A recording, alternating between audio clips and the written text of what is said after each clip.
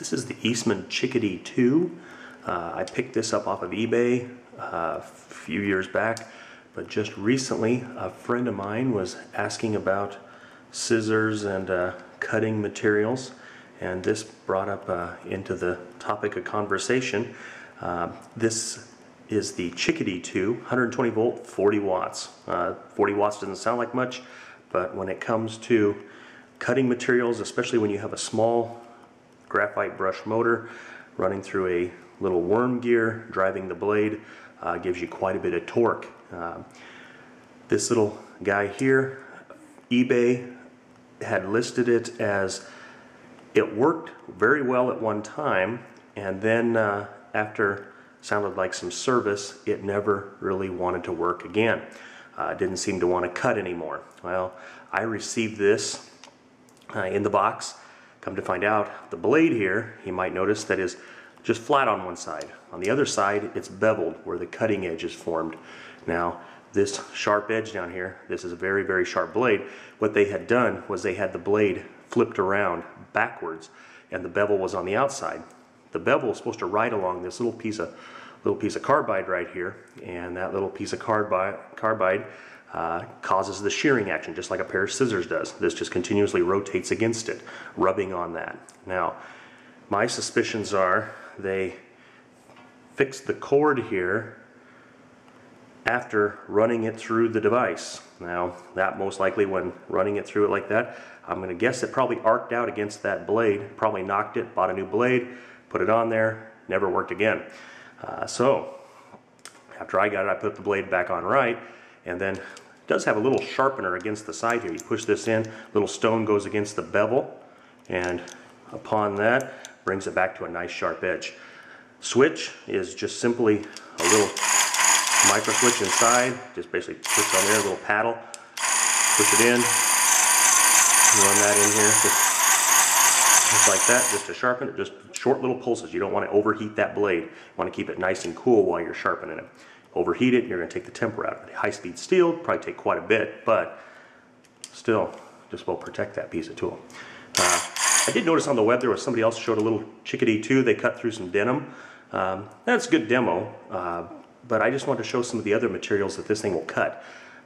Compared to a pair of scissors, it's amazing after growing up in my mother's upholstery shop to see this thing cut through materials that normally are quite hard to cut through when you're using a pair of scissors. Also, one thing my mother would just have a fit about is if you picked up a good pair of her upholstery shears and picked them up and decided to do some little home art craft project for school and grab some paper and cut through it. As for these, they really don't know the difference, and for what paper I've cut with them and such, it's kind of fun. Basically, just run them through, nice and easy, cuts nice and clean. You can pretty much get really artistic with it and just basically strip stuff out of there. Now, as for the denim, guy on the eBay guy had demonstrated that they cut denim well. They do this well. You can see that even through the seams of this is pretty heavy denim for denim nowadays, and it cuts through it with ease. You wouldn't even know that the machine is even working. Take it, let's try doubling it over here. I'd like to see somebody try this with just a regular pair of scissors. This will load up to, I think, about close to a ½ inch of material, so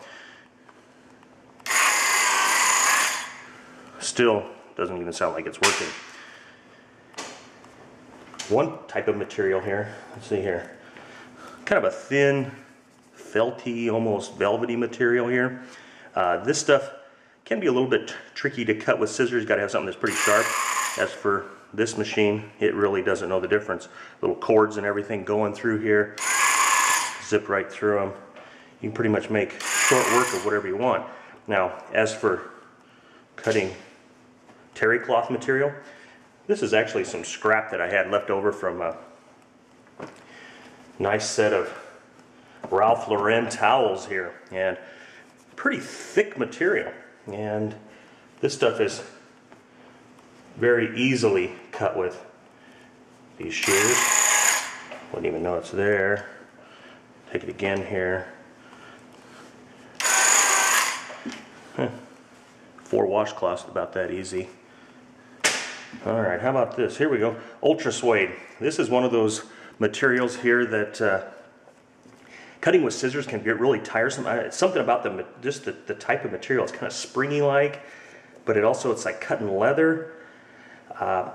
Scissors wise, it's really hard to get it cut without getting that jagged looking edge to it. You got to be basically pretty well practiced in using it. With this, you can sit there and just drive all day long on it and never ever get tired running through ultra suede. Linens, I don't know why I'm demonstrating this. Here's a old pillowcase here. I don't even know that it's there. But as for cutting around something, let's see if we can get a little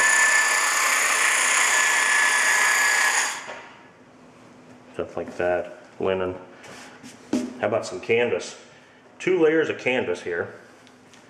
I have a heavier layer canvas. I'm just going to cut the edge off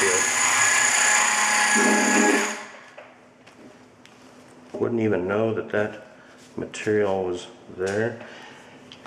Very, very difficult piece of fabric to cut. It's real springy, kind of mesh-like, kind of like what they make jerseys and such out of. This material can be quite troublesome to cut with scissors. You'll constantly want to fold over the blade. You just go through. And if you did have something that was a shear material that you couldn't really cut very well with, they do offer other blades. This is a hexagon-shaped blade. They say it's for hard to cut materials. I'm not sure if that means for shear materials, or as one of their demos they had on their website, they were cutting fiberglass and carbon fiber cloth with it. I have not used this blade. I haven't had a use for it yet, but maybe someday.